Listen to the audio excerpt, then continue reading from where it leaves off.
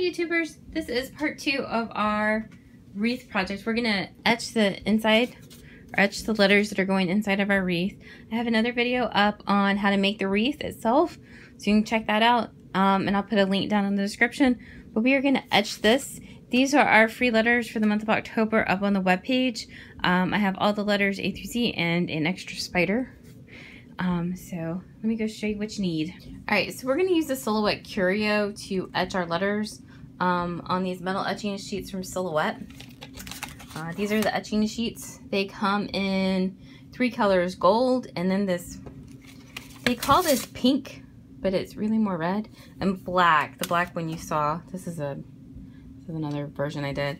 But this isn't a Curio specific project. Alright, this isn't a Curio specific file. This is the same this is the updated version. This was my original version, but it's the updated version, and you can cut this out of any material. You can use the files for anything. So we are going to use the little base that comes standard with all the Curios. Mine is dirty because I have been etching on it, and we are going to use the embossing mat. The embossing mat is the foamy one. It's the foamy one. And we're going to put it here. Obviously, take note, because it's etching, and I've been using the black ones, it's going to become dirty. This is from the red. So just keep that in mind. You'll also need all of your platforms. The platforms have these numbers on them to tell you how tall they're going to be. So we're going to use the 2 and the 2 and then the foam mat. And then you'll just put them down and lock them into place on your mat, on your base.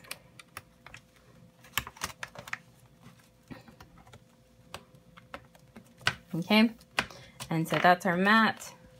Now, and then we're obviously going to use the etching sheets. They come like this. There's 3 of them in here.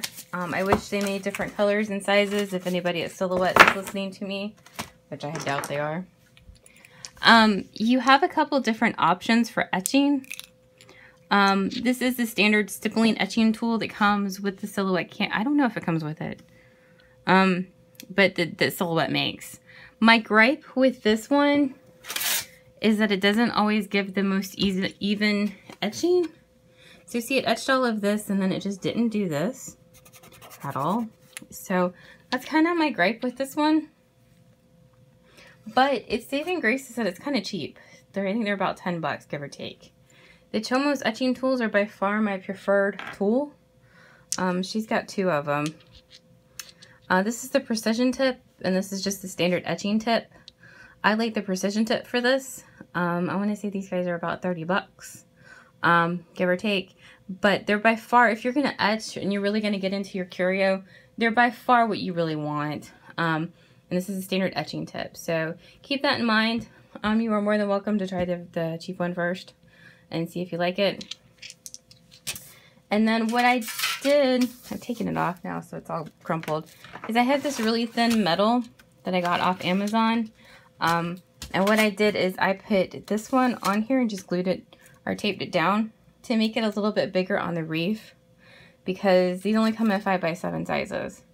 And if anybody, this is anodized aluminum, so if anybody knows where to get bigger sheets, please comment, because I would love to have bigger sheets, but Silhouette doesn't make them. But to make it a little bit bigger on the wreath, and I'll put a link down in the description to everything up here so you can go find it on Amazon. But let's go set it up in the computer. Alright, so I'm in the Silhouette software, and right now I have business edition, and so I have my Cameo plugged in, and I have my Curio plugged in, and I have my Cameo mat right here. So what you need to do, if you have business edition, go over to the send panel, go down here, and then we're going to see where it says bright gold Cameo with the check. That is my default device right here. This is my black and white Cameo. I've renamed them. It's saying syncing because there's no bases in it. I'm going to right click on that line, and then I'm going to say set as default cutter. Now I'm going to go back over here to design, and I'm going to have a mess because it says automatic Curio over here, and then Matt says automatic cameo. So we're gonna go to Curio 8.5 by 6. And it's still kind of gonna be a mess. So I always open a new window, and then it seems to kind of have figured it out by then. So that is our mat, and then we can close any of this stuff out. And no, we don't want to change. So this is our mat. I do file and merge and go find my letter, and that is my J, and this is the updated J. So what I'm gonna do, first of all, our sheets are 5 by 7. So what I'm gonna do is come over here and click my rectangle, and we'll just draw one out real quick. Go back over here to my arrow and click this, and we're gonna go to the transform window, and then the second one is the scale button, and down here I can specify my my measurements. So I'm gonna lock this guy. Actually, no, I'm not gonna lock him, because then I can type in what I want. My width is 5 and my height is 7. And my height is 7. Alright. Alright, so now in here I'm gonna put my J. Actually, so I'm gonna go over here to my fill tool and fill them in, and then we're gonna right click and send them to the back. That way you can see what I'm doing, because I'm sure that outline's hard to see. And what you want to do is have him sort of in the middle, but you want room around the edge just in case. You don't want it too close to the edge, so that because there's no grid on that embossing mat, so you don't want it too close just in case the mat's off, machine's off, something like that. Because if it goes off the edge, you've ruined your piece of metal. So that is our J, and we put it in our 5 by 7 box. So that's going to be our sheet that we're going to etch on. And then what you're going to do is you're going to come over, I call it this one, I call it the fat star. And we are going to deboss, and you can pick any of these fills. And so, and what they do is they put various different fills in the design. This is the hatch, and it does both ways. This is the swirl, which starts in the inside and works out. This is the concentric circles, and it makes circles inside each thing. And then this is lines. Now, you're only going to get this embossing panel if you have the Curio and it's hooked up. What you need to understand is you can mess with how far apart the lines are. So this is, I think it'll go down a little bit more, but that's this close together spacing it'll go. If it does this, it means it can't do it, and that's why it's giving you the box. And then if you put it up one more, that's where it can go. And you can also type in numbers in the box. Obviously, the more lines that you put in this thing, the longer it's going to take to etch. But if, but also the more detailed the design is going to be. If you have it way out here, the lines are really far apart, and you're probably not going to see. It's just going to kind of be a very faint kind of mess. So, closer they get, the more detail they get. I just typed in that 7, typed in the 8. I generally like them as close together as they'll go. The hatch tends to be my favorite. It's also the one that takes the most amount of time. And you're probably looking at maybe 20 minutes or so, though, to get this hatch to all fill in. And I think that's what we'll go with. I seem to like that hatch. Alright, so now what you're going to do is we have this guy all filled in with our hatch, is we're going to go back to the transform tool, and we're going to rotate him 90 degrees. And now we're going to line him up right here.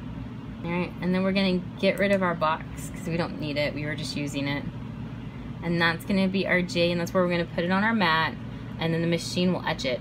I forgot to say, if you have if you just have Designer Edition, all you have to do is plug in your Curio and turn it on.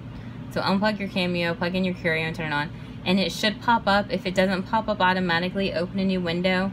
You may have to play with some of the settings here in page setup, like I did, but plugging it in should just automatically get you the Cameo or the Curio mat to come up automatically. It's Curio mat. So now what we're going to do is we're going to put our metal on our sheet, and we'll put in our etching tip, and then we'll let the machine etch. Alright, so like I said before, we have our 2, and then our embossing mat. The embossing mat doesn't have a grid on it. It's got a grid around it. Alright, so we're on our mat. The embossing mat doesn't have lines, which makes it a little trickier. So what you need to do is make sure it's even with this top arrow, and then even with this. It's a little easier to see on my mat because it's dirty, so I've been etching. The other interesting thing about this embossing mat is it's not really sticky to the touch, but when you peel this guy off, it's really sticky. It's kind of an interesting phenomenon. But let's go over to the machine. Alright, so we're over at the machine. This is our Chomas etching tool. So I'm just going to put it in tool 1, and we'll turn it. Now, right now on my machine, on my computer over there, it says loading base, or it says syncing. The reason it says syncing is because there's no bases in it, so don't panic. The power button is blinking because there are no bases in it either. So, what you're going to do is you're going to load the bases in. And I just say load them all the way in because the notch is kind of hard to see. And then you'll hit the double arrow button. Hit this double arrow button, and it'll load the bases. Another way to know that they're loaded is you can't remove them. And then we're going to go hit it from send. Now, another thing to keep in mind is that this is going to make a dust, like a fine dust. So a fine dust of whatever etching, whichever color you're etching. So keep that in mind on whatever you're etching it on, that it's going to get messy. And keep that in mind for anything that's around it. It's not a lot of mess, but there is a mess that kind of comes with it. Alright, so we're back over at the computer. Now that we have everything loaded into our silhouette, or into our Cameo, you hit the send button. Now, what we're going to do is go over here and select metal etching sheets. And then under this one, we're going to hit etch, an etching tool. And then we're going to click our design and hit etch. Might take it a minute because it's quite a lot of lines. I have been using the settings of a 6 for speed, and then a force of 20, and then 1 pass. Now, you can, this may be playing a little bit safe. You can probably use more force, but if you use too much and the machine gets caught up, then you've ruined your piece of metal. You can also do another pass and increase the force if you want to try that and see if it'll give you a different look. So, but other than that, we are going to hit the send button, and the Curio is going to etch.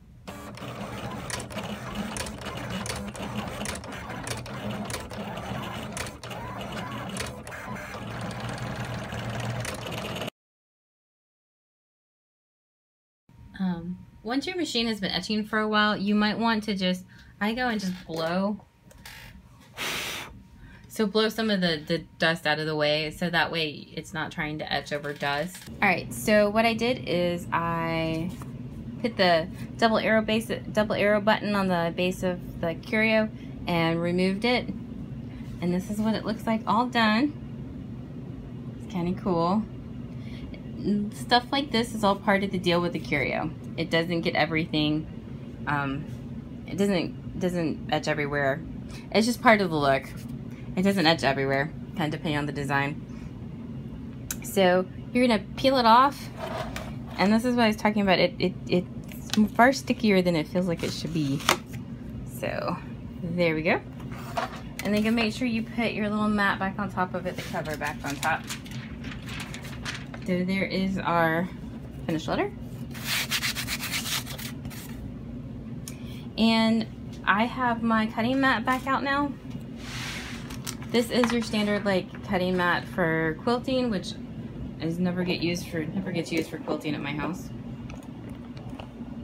So quilting ruler also never gets used for quilting at my house, and one of the rotary cutters. This is some metal I got off Amazon. I don't really know that much about it. I just got it off Amazon. And so this guy is 5 by 7. So I like to cut this guy 7 by 9. So it's 2 inches bigger all the way around. And you just line them up and cut them. It cuts pretty well. And see, he cuts really, really well. So that's 7, and then we're going to cut 9. So here we have our metal. You can kind of flatten them out a little bit. And then what I use is some double sticky tape and just kind of wing it and put them in the middle. I just lost the end of my double sticky tape. How long do you think it'll take me to find it? Now you've only kind of got one shot with the metal because it's so soft. If you pull it off, it'll crinkle to the point you can't really put it back together. So hysterically, I have this on my pink office chair because I can't get my tripod high enough for y'all to see it. So this is our letter on our metal, and this is the wreath that I made, and that's my pink chair. And I found these really cool spiders at Michael's, and they just clip on.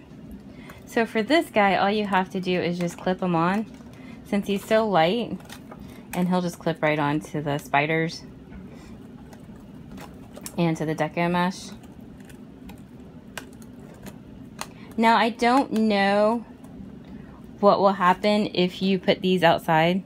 If you put like the metal and the letter outside, I don't know what will happen. The deco mesh will tend to fade over time, but I don't know what will happen to this at all. But you could also use the good old pipe cleaners and hot glue him and then tie him to the frame as well if you didn't have any of these clip-on spiders. So you could do that as well. He's also really light, so if he was going to be in your house, you could probably just squish him in here and the deco mesh would probably hold him in place. Alrighty, so there is our finished wreath, personalized wreath with our free letters for this month. And we've etched them and we put them on our metal, and that is our wreath all ready to go. I hope you like this project. Let me know in the comments what you think. If you have any questions, please let me know. And please like and subscribe to our little videos. And we will see you again soon.